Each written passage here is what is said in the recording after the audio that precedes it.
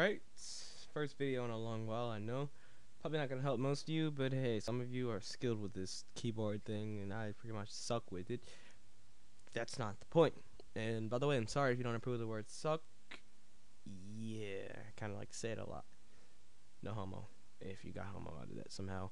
Whatever. Alright, seriously, I'm gonna be showing you how to use your typing keyboard, like, you know, the typing keyboard. Yeah, like with the QWERTY.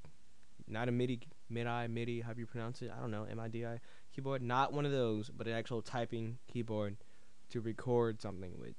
Alright? Let's get straight down to it this time instead of wasting your time with other useless garbage and pathetic comedy attempts. I just did it again. But anyways, alright, first, as you can see here, I have the FL keys inserted into my step sequencer. And if you don't know how to get that, just right click any one of your sounds you currently have there, or at the bottom, or not at the bottom, sorry. Go to insert, FL keys, right there. And I'll have two, so I'm going to delete mine. Second one. Now you want to, first of all, in order to do this, obviously you want to turn on typing piano to keyboard, so that it works. Then you want to select the keys and nothing else, so you can play it. And then your Q key on your keyboard is going to be C5, and I'm going to let you figure out the rest. It shouldn't take you too long. And then next step, it's smart to do this, count down before recording, so you get some kind of warning before you just click record and you have time. And you're going to go to record, you're going to go to automation and score, and you click play. You're going to hear like 4 clicks, I think, and after the 4th click, you start playing. I'm just going to play something completely random just to demonstrate.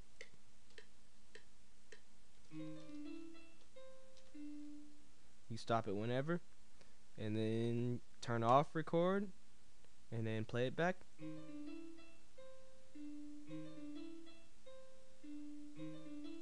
Whatever.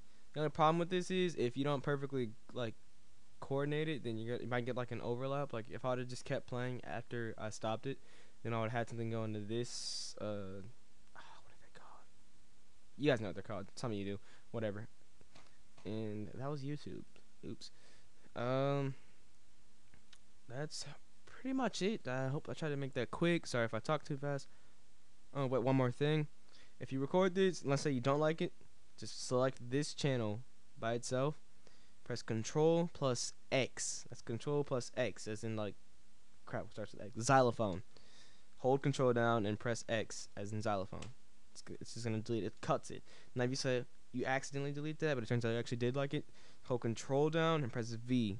V as in Vin Diesel. V as in victory. Victory, not defeat. Yeah, so Control plus V is gonna paste it right back there, and then yeah, you have your sound back. That's pretty much all I wanted to show you. Good luck making beats. Sorry I haven't released a video in a while. I'm just so lazy. You guys, I hope you guys don't mind me just making these videos. So later part, but that's it. Please rate, comment, subscribe if you want more tutorials. And lastly, if you guys like the Modern Warfare 2, then you should check out my friend. I'm gonna go ahead and link him, annotation right in the middle of the screen there, nice and big for you. Click on that. He's making his first like sniper montage. I think it's like quick scoping and stuff. It's pretty cool though. If you guys like Modern Warfare 2 and you like Modern Warfare 2 videos, you should check him out, subscribe to him, and go comment on his channel and just be like, Wizard Ruru sent me here, yo.